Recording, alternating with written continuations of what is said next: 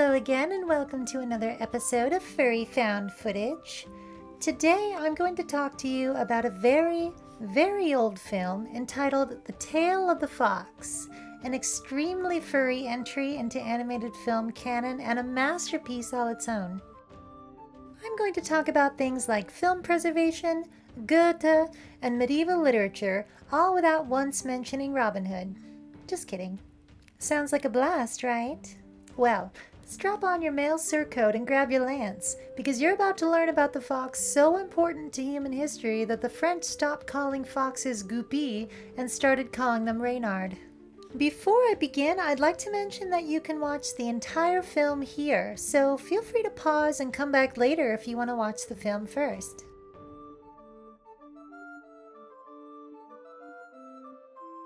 It's the year 1149. You're in Ghent. That Ghent? Yes. And you're listening to Novartis the poet tell you the tale of Isengrimus the wolf and his age-old rival Reynardus. The fox has just convinced the wolf to go ice fishing using his tail as a lure, only for it to freeze in a lake. When Reynardus urges Isengrimus to get up, the wolf replies, "You don't know what you're saying, deceiver. I have all of Scotland hanging from my buttocks." In the tales of these two butting heads, you are digesting commentary on the victories of the common man against the corrupt medieval church. There were dozens of these tales, which were folded into the later tradition of Roman de Renart in 1174, written in French rather than Latin by Pierre de Saint Cloud. It wasn't until the 1480s that William Caxton printed the History of Reynard the Fox, and Reynard is a big deal, mentioned in the Canterbury Tales and Sir Gawain in the Green Knight. Fast forward to 1794, and that's when Goethe's version, Reynard the Fox, is written in hexameters, and this is loosely the version the film is inspired by. Wow, it took us a while to get here, huh? The Tale of the Fox, also known as its French title Le Roman de Renard, is the 8th animated feature film ever made, premiering over 7 months before Disney's Snow White. What about those other films? Well, most of them are lost. We're lucky enough to have films like The New Gulliver and a loving restoration of Germany's 1926 masterpiece The Adventures of Prince Ahmed, directed by a woman, by the way, Lotte Reiniger. This is the trick table. If you don't have such a thing at home, you take your best dining table, cut a hole into it, put a glass plate over it, and over the glass plate some transparent paper, and then you put some light on from underneath.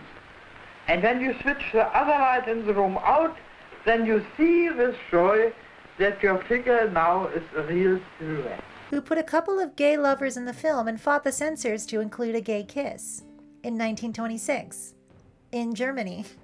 Honestly, I'm surprised it survived the war when the Nazis were purging queer materials.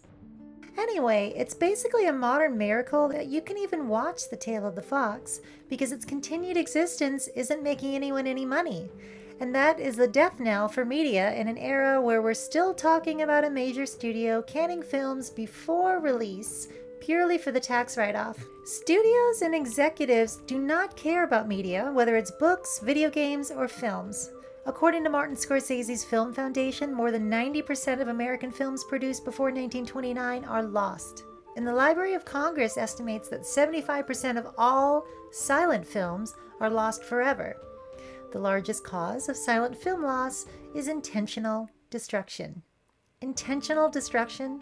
And all because it would cost a bit out of the bottom line to preserve these things, and there's more money in endlessly pumping out new ones of endlessly lower quality, rather than learning to repackage and teach new generations to appreciate what came before? We have lost so much of ourselves throughout history. Do we have to lose more? On that note, I'd like to take a look at the film.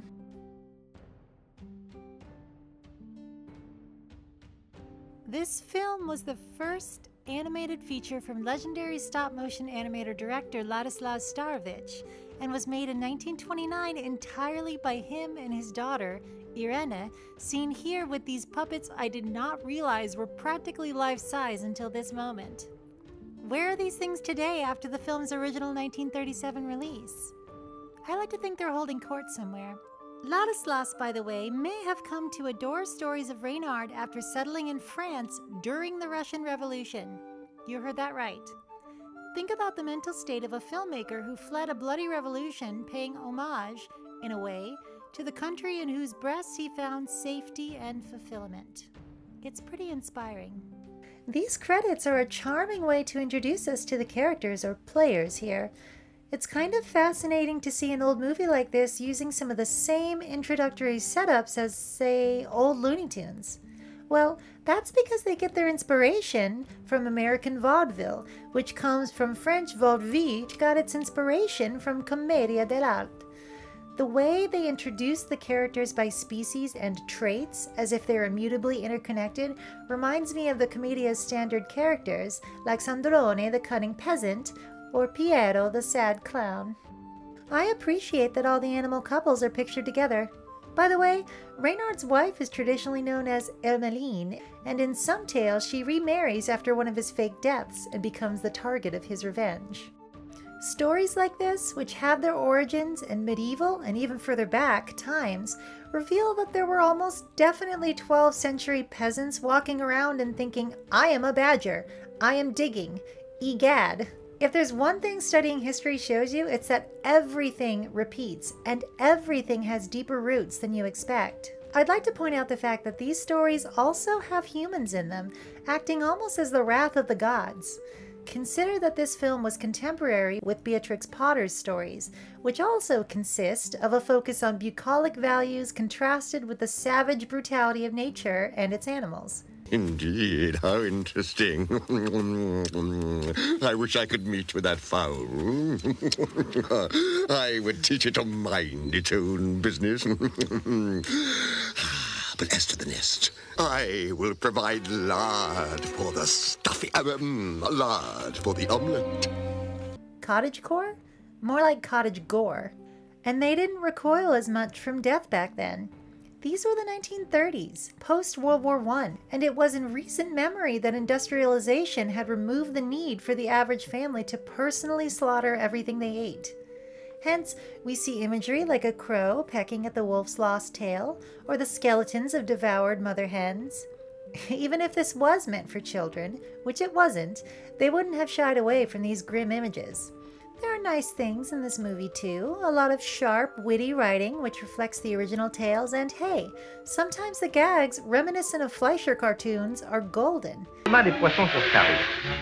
Quel régal en perspective.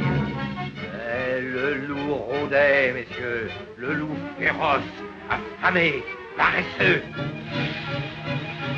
S'il en mourir, il affalait, affalait, affalait.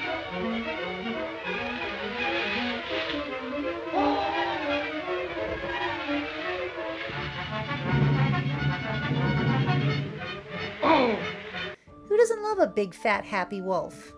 Don't believe me that this stop-motion masterpiece shares DNA with inkblot cartoons?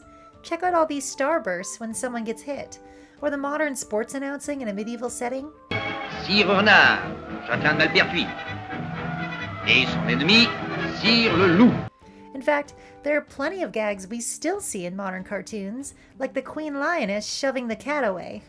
Let's take a moment to appreciate the models in this film. The directors were clearly happy with them because the camera practically deep-throats them half a dozen times, showing close-ups of teeth and maws fit for fur affinity. And can we talk about the Queen? Rather than having to stretch the brain to apply appeal to a flat, over-designed, modern furry cartoon gal, the filmmakers flaunted the Queen's legs with all the prurient alacrity of a 1930s pin-up calendar. Something for the lads, huh? And the ladies, as the case may be. Apparently the castle in the siege scene is called Maleperdi, and also appears in the medieval tales. It's basically a house of tricks and traps, which, does that remind you of anything? Maybe I have a weak stomach, but the way Reynard tricks the other characters and calls humans to come and beat them is pretty hard to get behind. Apparently the wages of feeding yourself is death, which Reynard seems quite comfortable inflicting on everyone, even despite the king's ban on meat. Except, of course, the crown may eat meat on Thursdays and Sundays. Rules for thee, but not for me, huh? Imagine you're a rabbit about to be eaten and the king decrees that no animals may eat meat. You think you're safe, right? You go about your little rabbit life, hanging out in the warren, digging up things, and suddenly you're brought in by the king's men to be served at the royal table. Wow, that really is what it's like to live in society these days. Also important to the film are its musical numbers, delivered in that classic warbling style of the 30s. I love the scene where the cat is serenading the queen and she's totally giving it up for him. Ce soir au clair de lune, miaou, miaou, dans l'ivresse commune, miaou, miaou, je veux le crier sur les toits, je n'aime que toi, miaou. I also love their depiction of this kind of animal heaven with bodies reposing on clouds, floating sausages, and these terrifying cherubs. I don't care how many times they say be not afraid, I'm gonna start screaming. Also, maybe it's just me, but these clouds really look like iced gingerbread. What do you think? And take a look at the animal fight. It's kind of amazing that these old puppets are about as good and expressive, if not more so, than the ones in Fantastic Mr. Fox. We're treated to this amazing shot of the wolf poised to kill Reynard, and he turns into death itself. I can't quite figure out what animal death is supposed to be, but he definitely looks like a predator. In the end, despite fucking over basically everybody, pissing off the king, and killing a bunch of people, Reynard becomes a beloved minister of the court, and all ends happily ever after if your mother is not a hen. That's about all I have to say about the film. But stay tuned for a look at the Reynard tradition.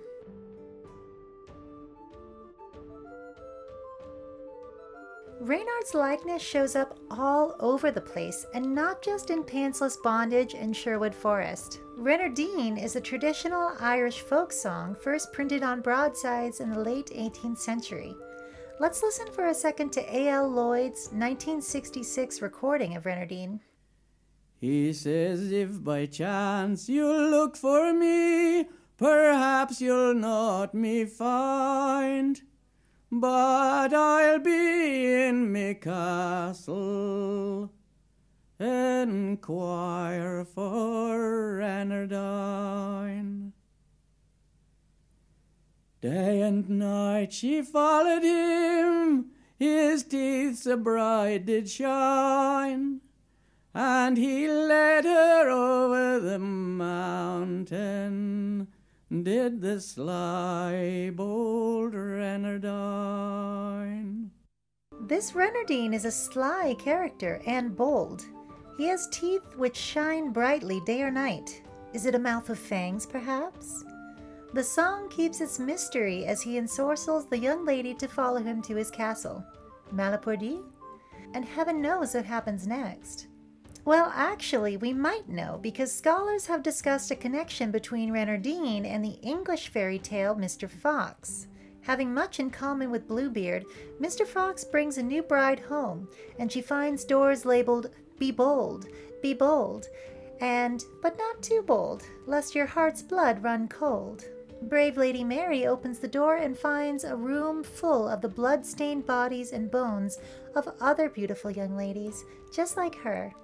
When she's able to prove it by smuggling a hacked-off hand with a diamond ring in her dress, her brothers and friends cut Mr. Fox into 1,000 pieces. This story is not some forgotten minor fairy tale. It's been retold by the likes of Neil Gaiman in the poem The White Road, first appearing in 1995. Or how about the fox as both savior and saved? In The Comb and the Collar, an old Italian fairy tale, a lost prince and princess of Lombardy encounter a snow-white fox in the woods, who helps protect and feed them.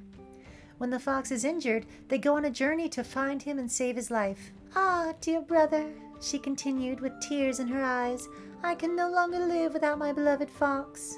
Help me, I entreat you, to find him." When the princess puts the collar on the fox, saves his life and turns him into a human, naturally, she marries him. We of course have stories of clever foxes all over the world.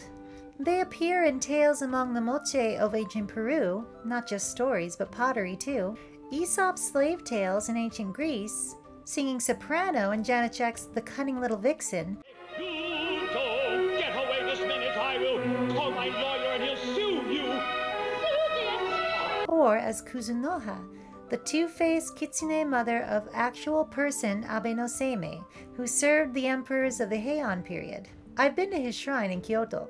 It rules. Anyway, you might be wondering what the takeaway is from all this talk of foxes and history and folktales.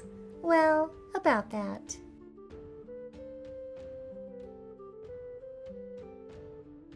If you remember nothing else from this video, here's what I want you to take away.